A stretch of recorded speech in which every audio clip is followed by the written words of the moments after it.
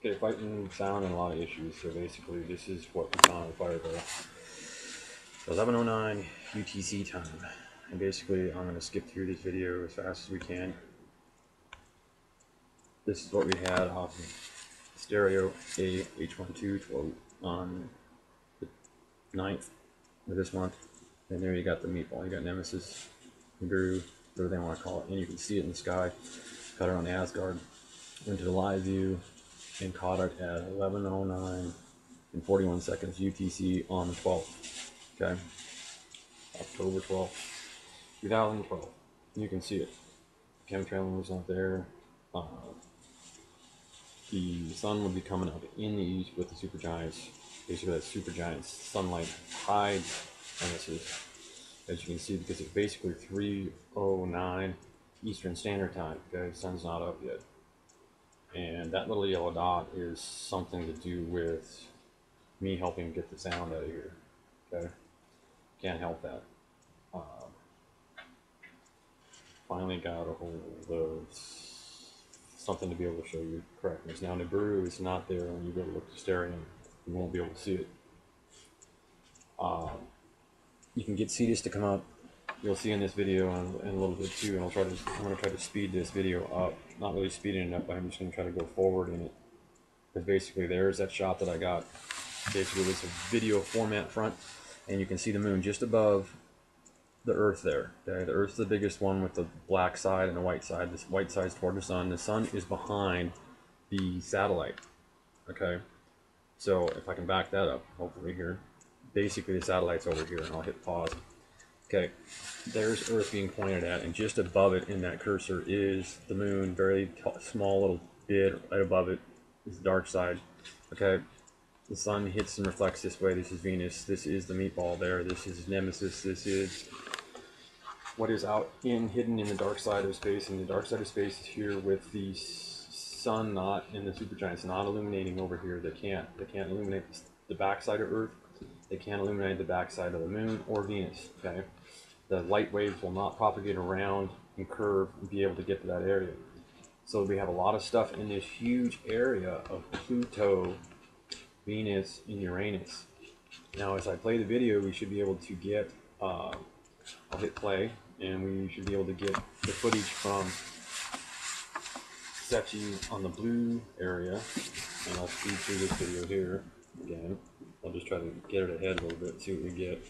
You don't really have a previewer like you do, and there's basically the shot from Fireball that I basically caught it. And it'll be more of that action in a minute. What I've been fighting is sound issues and so forth. And should be able to get the video to go forward here.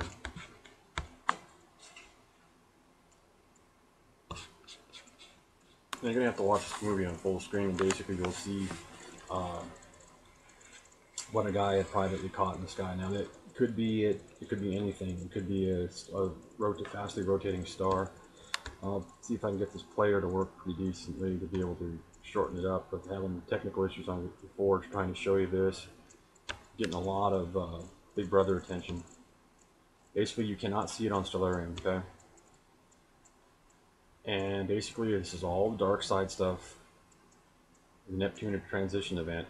Basically you can see it at 3 o'clock in the morning Eastern Standard Time over and around the Georgia area, but Alabama and so forth, out in the nighttime sky, because you're getting the sun from the left hand side, which is east, and you can see it because you're getting it from the supergiants. You're getting enough sun from the supergiants. There is this Orcus, which is basically a crystallite thing that basically might be giving us all the action that we're seeing over in Hawaii. Okay. There's also, I got a little bit of information here. I'll be able to speed this up a little bit and give you some information from, and there's more than likely our second moon. And basically showing you this stuff so that you can go to your deals and make sure that you look up Orcus and 3753.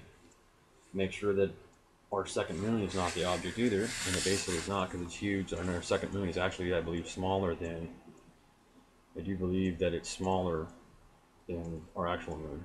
Okay, Now we are supposed to get another moon, so that we'll have 2 moons around 2013, 2014, sometime between here and 2017, if I remember the dates correctly. Okay, I know it's not out past 2019, so it's going to freak a lot of people out.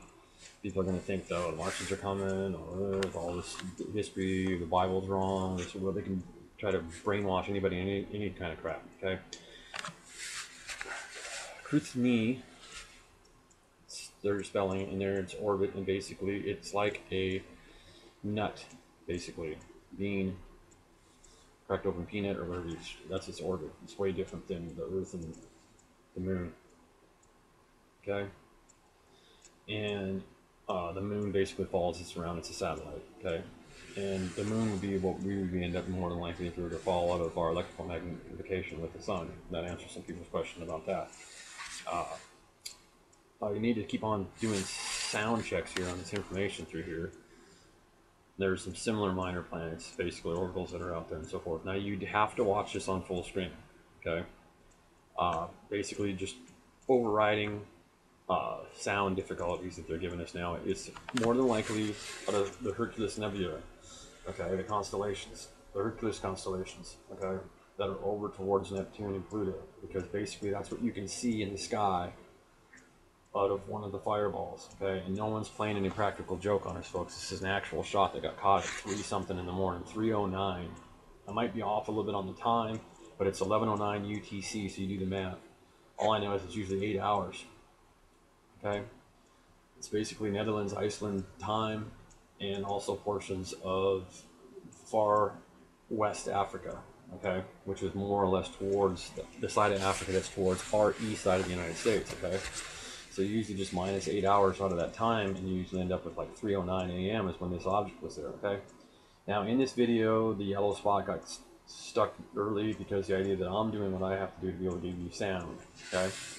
And basically there is this stuff around in the Pisces area, Pisces Australis, okay? The Cygnus group area, there's a star that basically has clouds forming around it, okay? Which is very unusual, okay? Now, can we trust all this information that you get there? This is about the most accurate pictures I've ever seen from the Hubble telescope that I like, okay? About the most realistic stuff that you see, okay? Constellation Pegasus. Now, Orcus, you can't pick up on Stellarium either, which is unusual. Now, they do cover up a lot of stuff by naming video games and all kinds of things about it, so when you go searching, like, L2, Luminosity 2 basically is planetary 2, which would be Earth 2. Now remember all the stuff I told you about Pluto, okay? Michael Brown is very smart and basically has found these dwarfs out there, and basically they are being accepted by IAU as dwarf planets, okay? Asteroid series, Eris and Pluto are now referred to as bodies are being considered for the category of dwarf planets, okay? 2 other solar systems are bodies that are being, okay? This stuff's out there. You can see it now because you basically, it's just the sun of the supergiants and everything like that. Now, we're going to go through here and there's some information. I'll just let this keep playing for a second and I'll maybe speed it up a little bit, okay? Now, there is our, I don't want to miss our data on our shots. That was the sun, and basically there's the sun, and basically you can see a little bit of what more than likely Alraf is rising and setting right there. To get the cursors out of the way so you can see it. It's rising and setting below the sun, and I caught it on that. A little jumbled up. I'm getting like a 39-minute video in here, and this is basically what I caught on the 12 from Navy. You can very much trust this action here. Okay, now getting back to the movie, I think I should be able to pull it right back up where we're at. Basically, I'm showing you back again that basically, now this is solar wind and everything that's coming by, okay? This is actually how much that 600-mile solar wind, basically we should be able to get to that information here. Because this is going to be end up cutting down to a 15-minute video. I'm skipping through a 39-minute video of showing you that the meatball is there by Venus. And we'll skip ahead here because basically, and then this, I went to Worldwide Telescope, and I go left and right, and you can put those input times in there and everything like that. And you will not be able to find a moon or anything that's going to get in your way that would be something you would see. And that was just an object in space. It doesn't really matter. I mean, maybe it's an important object, but the idea, the actual factual, when I'm going north southeast and west here. The only thing you're going to end up seeing the sun in the west. Okay, as we go to the left here. Remember, you got to watch this video on full screen because basically I had to do what I had to do. Now there's the sun, okay, in the west at that time in the morning. You got UTC time of 11:09, and now the clock is at like 11:10, okay? Because the sun's going to come back up in the east, which I'm going towards, and basically that you'll know that basically that light that was in the sky is from the supergiants, okay? Light travels in a wave, and the idea that when it's coming up, it don't curve around and it won't hit the Earth good enough, but we're getting glancing enough and just enough darkness and enough light from supergiants to be able to see Nemesis, okay?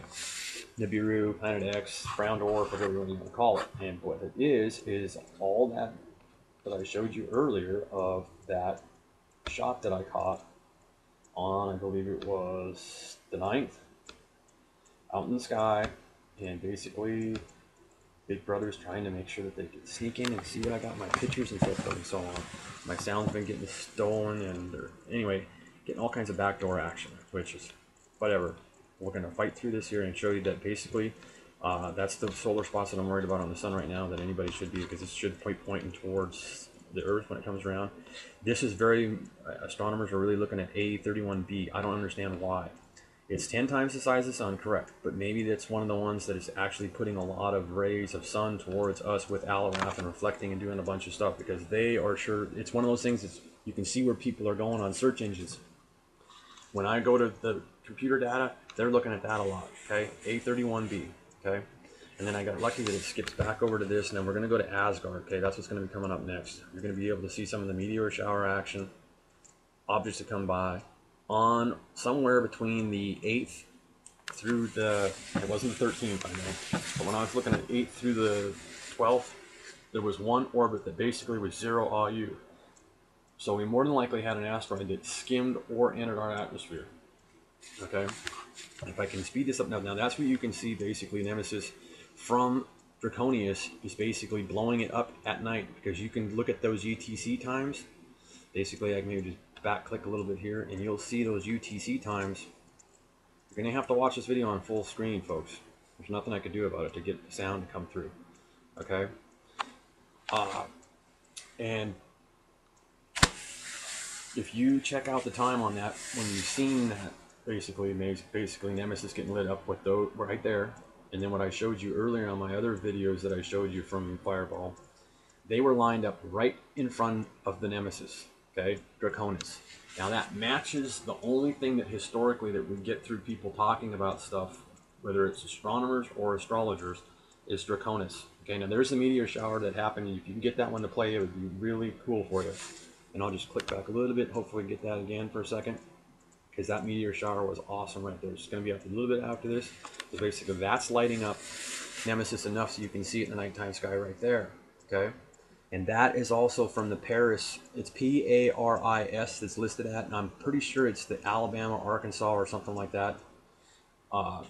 It's close enough to Georgia so you see it. Now there's that meteor shower. You need to get that one played, and that's Tullahoma, I believe. Okay, at that time. So you need to blow this up to full screen. And Tullahoma, see, I tried to play it, and this was the movie when I got it to play, and that's when Big Brother jumped all over me. They didn't want you to show you that. Did not want me to. That's what happened. I got to play again and all kinds of crap. Got slammed out. It played real slow. There was some earthquakes here that I showed you that was registering at the time, and there was a 4.6 that was somewhere over in you know, Europe area, East Russia, somewhere like that. It doesn't really matter right now. What we'll do is I'll pull up right now, and that's all the ones that are over in the dredge, the Mariana Trench. And it's a very long list. I got it small enough that I might be able to get the whole long list. And it's really hard. There it is, the whole long list. Dominican Republic, Virgin Island, Cuba area, where the Mariana Trench is pretty close, and it's just going crazy over there in the Atlantic. Okay, so, and pretty much I got all the quakes in the last 14 days on here. So that's how much the quakes are going crazy on the Earth. And let's go ahead and get a now and refresh, and we'll get it spinning in the right direction. Not really too worried about the globe. And there you go. We got a 3.5 up in Alaska. That's pretty much what I had last time. And we'll hit now. Might change around.